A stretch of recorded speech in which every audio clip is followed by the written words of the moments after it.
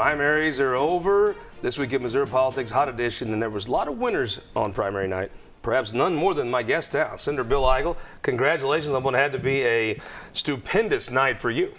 Well, I was certainly happy with a lot of the results, Scott. Thanks for having me. And yeah, I think that the primary that we just came through may be one of the most impactful primaries we see in the Republican Party for the next few years. We had candidates that consistently were performing better with Missouri Republican voters that were talking about precisely the kind of issues that myself and a few of my colleagues have been talking about for the past few years. So we're very excited. Let me just guess, if you had to vote in some of these races, you might have voted for Curtis Trent. You might have voted for Mary Elizabeth Coleman. I know you would have voted for Nick Shore and Ben Brown. I seen you out helping them. Those wins had to feel very, very good. You bet. I'm looking forward to serving with each of those members. We supported their campaign. We supported their efforts. And I think they're going to be great additions to the Missouri State Senate. So, big news. You've had a conservative caucus for 4 years now. You and Senator Hoskins were probably two of the senior members that were returning in January. You put out an announcement that you disbanded the caucus. Why was that? Well, first of all, I think it's important to understand that the conservative caucus was never meant to be a permanent institution. It was never meant to be something that existed in perpetuity and that never went away. There was always going to be a point that we wanted to reunite with our colleagues under a single exclusive banner of the Republican Party. Part of the reason for the split in the first place is we felt that others in the caucus were moving in a direction that we didn't want to go, and we had different areas of emphasis. But this was always part of the plan, as it were, and we're glad that, especially with the results of a primary election that we felt were overwhelmingly of an endorsement of the issues that we've been talking about for the past 4 years, this was the right time to do it and offer that olive branch to other colleagues that, for whatever reason, we haven't been able to see maybe eye to eye up until this point. We have a new day. Well, it honestly felt, in that room, probably nobody is dorky enough to watch as many hours as you all's action as I am. When you sit in that room, it feels like you had a really cohesive group of conservative caucus members, and you had a reasonably larger, a little tougher group of Republican caucus members. But when you two were together, it was a shotgun marriage. It was just uncomfortable, awkward, a little stressful, and it really felt like it boiled over with the congressional map debate. Right. Coming back, you offer an olive branch. What does that look like? It looks like us asking our colleagues to be a part of what we think would be a new leadership coalition. We've had a lot of strife over the past 4 years, and we've gotten to see how both of our leaders have acted and responded to those. And now I think we're at the point where we'd like to see a new coalition, one built on a foundation of trust between all the members, one that builds upon empowering each of those 24 Republicans to pass the legislation that we want to see passed and to work on the issues that are important to us in our districts.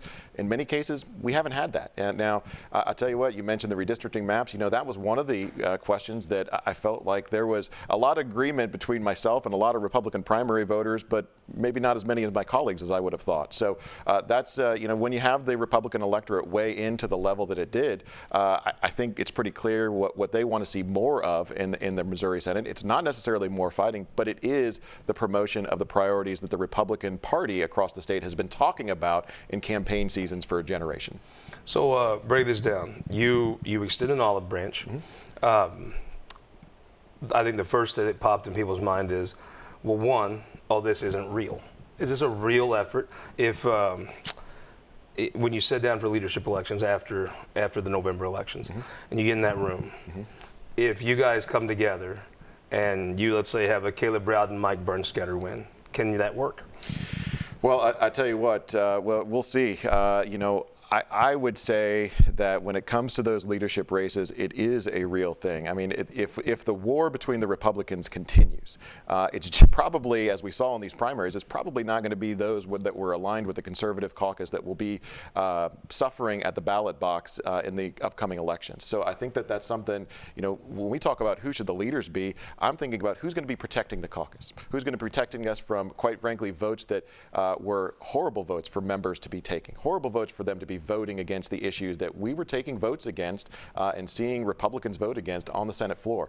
And so if the war continues, I don't think that that's going to be good for the broader folks in the caucus. So we're extending this olive branch. I think they're going to embrace it. I think the message that peace is the way forward, that our priorities are the way forward, is going to be something a lot of folks are going to be interested in. Whether it could be Caleb Rowden, whether it could be Mike Bernskoetter, I'll tell you this, Scott, I am willing. Bill Eigel running for pro tem. Well, I am willing to support any Republican senator for those leadership positions that is ready to empower each of the Republican members of the caucus and can build enough trust to build that majority coalition. So from my perspective, the thing about Caleb Rowden is we've kind of seen how the past 4 years have gone. Now, can there exist peace within the chamber if Caleb Rowden becomes the pro tem? It's possible. Although we've had kind of a trial run for the past 4 years, and I think that's why we're talking about a different leadership coalition. Will it be Bill Eigel? I got to be honest with you, Scott. I don't know if it should be Caleb Rowden or Bill Eigel to be in the leadership team. You know, if we're truly going to start a new day, if we're truly going to leave the labels behind and start new coalitions, I don't know that it ought to be me. But I'm ready to get behind somebody that I think is prepared to bring this caucus together so that we don't have the same kind of fights 2 years from now that we saw over the summer. Talk about bringing this caucus together. You talk about maybe leadership team including a member of the Conservative caucus. I think of Andrew Koenig. That's somebody you're thinking of? Absolutely. Andrew Koenig is someone who's already going around talking about possibly being a floor leader. I don't know if you think about the things that you want to see in the leader of the chamber. You want somebody that's passed big legislation. You want somebody that's compromised on big issues and got big legislation done. You want somebody that's been through difficult election fights. You want somebody that is respected by the different factions that may exist within the caucus. Andrew Koenig checks all those boxes, so I think he'd be a great leader and a great choice for one of those leadership positions. So there are a lot of choices out there. You know, you got to look at what are the history of some of these senators? What have they done? You know, if it's a Mike Bernskoetter, we're going to be looking at what bills has he been in charge of for the past year and how did that go? If it's Caleb Rowden for pro tem, we're going to be looking at, well, how did the overall management go when Caleb was in charge of the chamber? These are important questions. I will say that I think that every one of our colleagues is looking and listening very closely to every word that Caleb or myself or anybody else that's a part of these discussion is talking every about. Tweet, I think every tweet, nine yards, yeah. Everything else. And you know, I can't. I would be remiss if I didn't mention that I have spoken directly in person to a majority of the Republican caucus, and the message that I have gotten from them so far is that they're prepared for a new leadership coalition. Now, what names and what seats? You said something very important, I thought, when you said empowering every senator. Does that mean, I mean, obviously the way you break the Senate, the way you disempower a senator is vote for a PQ. Mike Bernskoetter has never voted for a PQ. When you look at a leadership candidate, I mean, if you get all 24 of you on the same path, are you talking PQs? Because, I mean, that would obviously be taking all the power away from a senator, making a House member the bigger office. If the Senate gets to a place where all 24 Republican senators are rowing in the same direction, I'm pretty comfortable with that outcome. Now, whether it leads to PQs or not, PQs are not just a function of a majority that wants to get something done. They're a function of a minority that's willing to compromise and negotiate. So to ask about a PQ, well, you know, the majority can be willing to compromise and negotiate, but if the minority is not, that it's not going to work out, and we're going to see a PQ. So that takes the presence of a PQ or non-presence of a PQ is something that takes 34 senators, not 24 or not 10. But I can tell you that I would like to see many more of these conversations taking place, the struggles between Republicans and Democrats, not between different points in the Republican Party. I mean, honestly, the things you're saying right now, the real loser there is Senator Rizzo, right? He's had a pretty decent run of it with you guys fighting with each other. I'm sure if he could pick, he'd just say, keep going, fellas. Yeah, absolutely. You know, and unfortunately, I think that that actually, in a broader sense, has been bad for the Republican caucus and the Republican brand. If you look at some of the things that we were hearing Democrats say on the Senate floor just this past year, how they think that they've gotten the most progressive budget pass that they've ever seen, how they think that they've had one of their most successful years. J.J. Rizzo mentioned in public that he feels that Senate Democrats are more relevant today than they have been in 20 years. That was a quote from J.J. Rizzo. And I think, in a way, that's an indictment of our current leadership team. That's an indictment of the failures to bring folks together. Do you feel a little bit responsible for that, too? What we've always, every senator in there is partially responsible, right? Every senator that's part of the 24 is responsible. But I'll tell you what we have always tried to do, what I have always tried to do is talk about the things that the Republican electorate sent us to Jefferson City to do. And I think, unfortunately, we got far enough away that we've had a pretty significant primary fight.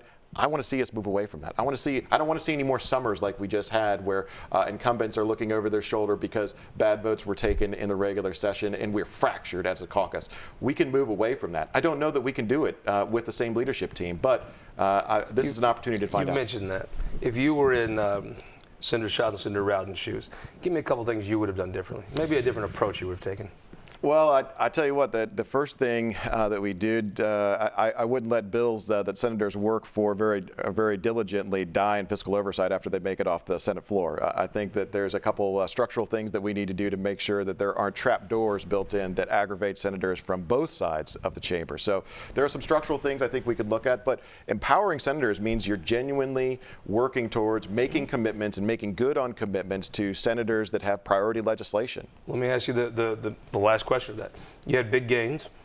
Probably, if you start doing the math, maybe not quite enough.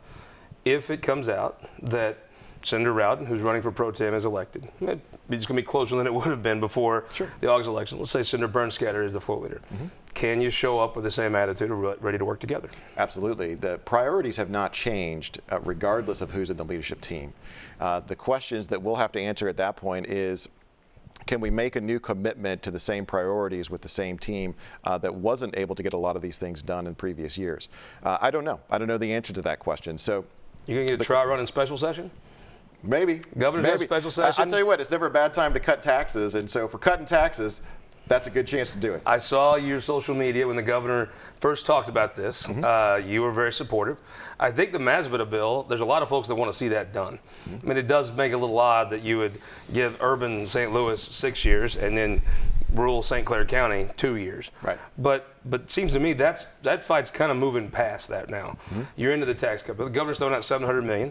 I've seen the House throw out numbers of like $2 billion or whatever. Now I think they're down maybe $1 billion for whatever the number of the day is. Right. It's a lot.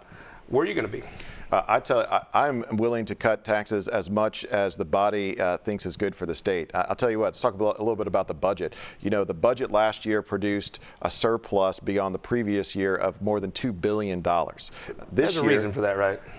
Sure, because government is always getting bigger and it's always taking in more revenue. But so not state government, right? Yeah, in the state government, those are general revenues that were up more than $2 billion alone in the past year. In the first fiscal month of this year, it's up 40% over those numbers. So when I talked to the governor, he and I both agreed that we've got so much money coming into the state that of all the problems we face, not a single one of them has to do with a lack of commitment by the taxpayer in Missouri. So we are in a position, $700 million is great. We could cut a lot bigger and not impact any of the services that we currently provide at the state level in Jefferson City. So the thing I enjoy talking about with you is business. If you're in your business, if you were planning to do some cuts, planning to change some things around, I mean, conservative means a lot of things. It also means moving slowly. Is it better to cut taxes a chunk right now and review it in a year and cut them? I don't think you're going to lose your tax cutting majority anytime soon, right? So is it smarter to cut them a little bit at a time, or you just lop the whole thing off and then risk having to need money? Well, it could be, but I'll tell you what, our revenues aren't taking it one bite at a time. The revenues are exploding exponentially, it seems like, every single year. Even for the federal dollars that are coming in, that we're told are one-time dollars that are coming in every new year that comes back, somehow there's new one-time federal dollars filling in those spaces. So we catfish on Current River. Am I going to fish a number out of you? There is. We haven't decided about the number yet. I tell you what, I look at the $700 million that the governor has put out there as a starting point of the discussion. We have a lot of room to cut much, much further than that and not impact services. And if we're going to come in special session and do it, we ought to take that opportunity. The closer we can get to other states that are growing, like Texas, like Florida, that don't even have an income tax, I think the better we're going to be. But I mean, you're a businessman, though. You know there's a reason to have an income tax. They have oil revenues, tourism. Sure. And it's not like they take in revenue. They just have some things. I mean, I think people should absolutely go look at the streets of St. Charles in your district. But more people go to the beach. There's no question. We all understand that when nobody's talking about a lack of government and anarchy, but at the same time, we spend more per capita in the state of Missouri per citizen than Illinois, California, and New York. That's how much we're spending out of Jefferson City. So it's a big number, and we've got to bring that number down. Our reliance on the federal government, we get more than 50% of our budget from the federal government now. So for anybody out there that's a fan of the 10th Amendment, that has almost gone out the window when we're taking that much substance from the federal government in Washington, D.C. You take that much money, you got a boss, right? That's right. Senator Eigel, thank you so much for joining us. I look forward to watching special session unfold. Always a pleasure, Scott. We'll be right back with our opinion maker panel. Representative Rodger Reedy's first time on the show after this. For more than a century, the St. Louis Carpenters Union has shaped our communities. Through trusted alliances, we deliver skilled professional craftspeople while our business partners provide the kind of quality jobs that keep our economy humming. It's a blueprint that has worked since 1882.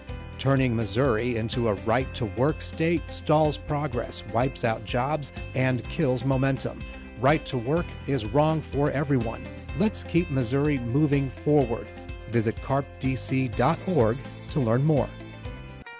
Your energy needs are changing. That's why at Ameren, Missouri, we're not waiting on the future. We're building it with the Smart Energy Plan, advancing thousands of projects across the state, helping reduce emissions through cleaner energy sources, boost reliability with self-healing equipment, and better withstand storms with new composite poles. Moving Missouri forward and bringing us all a little closer together. That's energy at work. Ameren, Missouri. I'm a history buff, like I know a lot of you are if you watch the show. We're doing a thing of the history of Missouri. We're going to do it one county at a time. We call it Show Me Missouri. We're going to travel to all 114 counties of the state. We'll have a member of the Farm Bureau, county elected officials, some of your state legislators you see here on the show. We're going to talk about the history, what's happening now in the county, and how the two are interconnected. It's a passion project of mine. If you like history, I hope you'll get involved. Follow us. Go to MissouriTimes.com. You can see it. We'll probably branch it off into its own social media at some point. But you've been so good to us at the Missouri Times, the show, different papers. This is a passion project that I hope you'll enjoy. It's called Show Me Missouri. The history of Missouri, one county at a time. The first county was Polk County. We had a great time. And we hope you'll go to MissouriTimes.com, find a little bit about it. And if you like the history of the state, I hope you'll enjoy it. Welcome back to This Week in Missouri Politics from our studios at the University of Central Missouri here at KMOS. We'll introduce Adam Sommer, attorney, local Warrensburg guy, host of the Heartland podcast. Yeah. Adam, welcome back to the show. Good to be here, right down the street from my office. Representative Emily Weber, tons of fun things in Kansas City or in your district, aren't they? Love it, yes. It's a great district. Thanks for having us. Jake Scott, Chief of Staff Senator Bill Eigel, longtime Republican activist. Welcome back to the show. Thanks for having me. And the first time, Rodger Reedy, Benton County. Thank you so much for joining us, sir. Glad to be here today, and welcome to Central Missouri. Love it. Representative, let me start off with this U.S. Senate race. Eric Schmidt wins the primary by a decisive, huge amount. Him being a German American, I'm sure your constituents like that. Then Senator Danforth came up with a, it's almost comical at this point, but he came up with an independent candidate, and instead of picking a Dave Schatz or picking someone like yourself that could field dress a deer, he picked some Ivy League lawyer that doesn't even live here. Well, that farce kind of came to an end. I mean, now, if you're a Republican, you got to feel even better about November, right? Yeah, I think so. Eric Schmidt is a great candidate. He's gonna do well in November. We're kind of here in the central part of Hartzler country, but those Hartzler voters are gonna, I believe most of them are gonna move over and vote for Schmidt in the fall, and he's gonna have a good November. I tell you, I'm glad you brought her up. I was at the State Fair. I was standing in the Farm Bureau building, and I watched Congresswoman Hartzler walk into the room, walk right up to Billy Long, shake his hand. Now, he said some things on Twitter that, a little salty. I don't know that I would have the class and grace that she did. I admired her so much for that. Well, the Congresswoman has served us since 2010 here, and she's done a great job. She's well respected, and that's just truly who she is. Yeah, I believe that. Adam Sommer, I mean, your thought might have been, right, if you're a Democrat, you're like, okay, so we get the weirdo pervert wins the Republican primary, then we get Danforth to not fail again, which that, probably Greitens had a better chance than him not failing. But now the pervert lost. You have probably the strongest election candidate you could have in Schmidt. Now the Danforth thing, which if you've ever watched the Danforth stuff for the last 30 years, it blew up. Not a great day, not a great scenario the Democrats are hoping for in November. Yeah, for me, it's shocking that he could make a bigger mistake than Josh Hawley, but he pulled it off with this John Wood thing, and so I think you got to applaud him for that. Definitely, you and I have talked about this race a lot, and we talked about it on the Heartland POD a lot, that I thought Vicky had a very good shot at winning that race just because she was being reasonable and she wasn't, blow torches and guns and all that stuff. But when it comes down to it, I don't think that Eric Schmidt, I don't think John Wood was a threat to Eric Schmidt anyway. I never thought it was, but certainly you got to feel better about it right now if you're in the Schmidt campaign, no doubt. I mean, Jake, look, I'm sure Senator Danforth served the state very well. I think when he left the Senate, I was in elementary school. But since then, my professional life, he just whines and complains all the time. And the one time he won was with Holly. Now he doesn't like that. It almost becomes a joke anymore. Absolutely. And I think, honestly, this John Wood, he may have been a nice guy, but we just, as Republicans, we can't afford to splinter the vote. And this is a good move for him to get out. And it's a good maybe move credit to him. Because, I mean, it was going to get embarrassing, I think. And credit to that guy for saying, you know what, if he would have been the person who run against Eric Greitens, that's a different thing. Someone like myself, I might have taken a serious look at that. But credit to him for saying this probably wasn't going to work. Yeah, I think this Republican Party is ready to unite around Eric Schmidt, and we're ready to take the fight to November. I mean, they almost did in the primary, like 45%. Oh, my goodness, yeah. Representative Trudy Bush Valentine, very nice person. I saw her, she was at the state fair making the rounds. I mean, there was a very real scenario where she was going to have a real shot at this. Almost all of that scenario hasn't really materialized. Okay. Well, I think that she still has a really good shot at winning. From what we've been hearing with the Democrats and Republicans, a lot of the Republican Party, we're door knocking and we're in red areas. When we go door knock, and what they're telling us is they're done with the GOP extremists, and what they're looking for is somebody different, and they are looking towards Trudy. Do you think she might be better off if she played "Here Comes the King" and threw out some beer? Right? I mean, that would be the. I mean, maybe that's just I'm saying what I would like. I don't know. Maybe you need to talk to Representative Wes Rogers about that one. He is wanting to do that with her so bad. Wes Rogers should run every Democrat statewide campaign. You would do better, I assure you. Oh God. All right, Adam. The baseline's going to be here. Are national Republicans going to have to spend money to prop up Schmidt, or is this just going to be one of those where Democrats had a shot and it just didn't materialize? Yeah, I don't think that the national Republicans are going to have to do anything in Missouri at this point. It'd be great if they had to, but the reality, and I'm not knocking the doors like Representative Weber, but I do hear from folks who are saying, we want an adult, and I do think that I think that Attorney General Schmidt's his tack to the right was so extreme that I can see some folks being fed up with that. I'm gonna bet you beer 3 years in, you're gonna be like, okay, he takes care of business for the state. I texted you the other day when he posted on Twitter about his story of working at Grants Farm College. I said, man, if that's the guy that ran the entire time, not only do I think he would have won the primary anyway, but then it's a completely different race. I would say we're talking about the Wes Rogers vote, which we should make a thing. I'm not from Billions, I'm from Bridgeton. Is a line that a Wes Rogers Democrat, I think, would like to hear. Yeah, of course. Do you think the Republicans have to spend money to prop up Schmidt, or is that plane just gonna land? I don't think so at all. I think Schmidt's a very strong candidate, and he's gonna get us a victory. What do you think? Yeah, I think he's ran statewide. He has the name recognition. He was out there working for the people. When we saw some things happening, people were being limited. Kids were. Yes. Being masked, regardless of where you are on that issue, he held up for the people, and I think that really sold well out in this area. I really think that is the biggest issue of the campaign, the way he grabbed a hold of it, the way things changed when he was involved. I really think that connected on a very deep level and put him on the course to win that. But let's talk about special session. Governor came out. He's calling y'all back to work the day after Labor Day. He wants the MASBA tax credits fixed, and he wants around $700 million in tax cuts. Let's start off the top. Why does it make sense for someone in Chesterfield to get Eco-Devo projects or Eco-Devo tax credits for 6 years, but folks in St. Clair County to get them for 2? That's right. We need to be treating our rural, our agricultural interest, we need to be treating them fairly.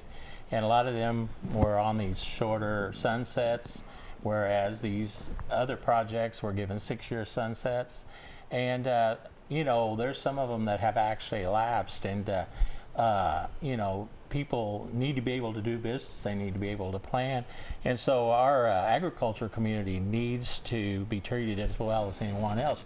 With $94 billion that they bring in every year, to the state of Missouri. They're a big industry. Whoever is it time, finally, to treat a farmer in Warsaw like you do a big city person in Wentzville? I mean, with the ag tax, yes, we should have been looking at longer tax longer years on those, sunset years on those. But at the same time, just like what Representative Reedy was saying, a lot of these have already lapsed. And so why go to into a special session right now where a lot of these have already lapsed? Why don't you just sign the bill so we can move on? I think the ink's dry on that veto on that. Let's talk about this tax cut. So I've heard numbers come out of the Senate, $500-600 million. The governor's at $700 million. I think the House is at end all taxes forever. Are they going to be able to come to an agreement with the House and Senate on that? Well, I think so. I think this is a perfect opportunity for Republicans to coalesce around an issue that we all care about. This summer has been very difficult for many working families with the rise in inflation and just the out-of-control spending in Washington. And this is a chance for us as a state to deliver some economic relief to folks that need it most. And you know, there's a difference between having a principled compromise and compromising your principles. And we can have a good principled compromise on tax policy. We can get a good cut and really deliver some relief to Spoken families. like the man that works in the office of the senator from tax cuts. Are they going to be able to come to an agreement? Or are you guys just going to get to sit in the Capitol and watch them fight? Here's the thing. I don't believe in this tax cut because it's fiscally irresponsible right now. In our budget, the surplus that we're getting, it's not going to be there forever. And then on top of that, this tax cut it's the poor and the middle class are not going to get what they need. It's going to be upper. Quick prediction, Adam. Do they get a tax cut passed? I don't think they do. No. What do you think, Representative? Do they get a tax cut passed? Or do you sit and watch them fight? What do you think? They get tax cut passed? I think we'll figure it out. We'll get it done. What do you think? You going to get one passed? Yeah, I think we will. With a minute left, who won the week? I would say the young people and the children in the state of Missouri. Nice. They just came off of a great state fair in Sedalia, Missouri, where those 4-H and FFA kids got to show their exhibits that they had worked all year on. And this week they're back in school, back in session. The teachers are working hard. They won the Me week. and my son Gussie had a corn dog on the bench provided by the Cole County FFA. Who won the week? I'd say Bill Eigel. I think this guy he's wanted to cut taxes ever since he's come into the Senate. He's gotten it done before, and this is just another opportunity that the governor's provided for us to deliver tax relief. He grabbed it right off. I liked it. Who won the week? Our teachers. This is the first week back to school, and here in Missouri, we do not give our teachers enough credit for what they have to do. Who won the week? Well, if you're a middle-class family, 89 cents a day probably doesn't quite do it for you on this tax cut, so I got to go with Eric Schmidt. With John Wood dropping out, it pretty much cinches the deal for him. How do folks find the Heartland Podcast? HeartlandPod.com or at the Heartland Pod on Twitter. Great. I'm going to have to say the folks at the State Fair, Mark Wolf, Chris Chin, maybe the best State Fair they've ever had. It just keeps getting better. They keep adding things. Terrific. Kudos to them, and we will see you next week on This Week of Missouri Politics, and we'll see them next year at the State Fair.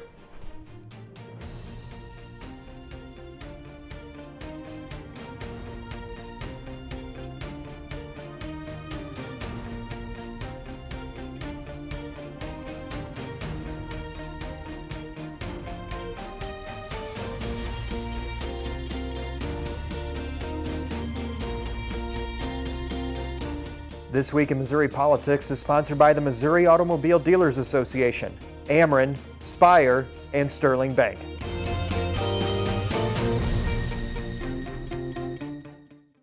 Guys, thank you so much for watching the show. I want to tell you about a new thing we're offering. It's the Missouri Times Podcast Network. You'll get this show every week. If you want to listen to it in your car, you don't have time to watch it. You'll get our Show in Missouri podcast, History of Missouri, one county at a time. You'll also get our midweek update. Once a week, I throw up the Facebook Live. We talk politics, usually eat a little lunch and discuss politics. You'll get to hear all those things come right to your phone. Subscribe to us on iTunes or Android. Missouri Times Podcast Network. Please join us and subscribe.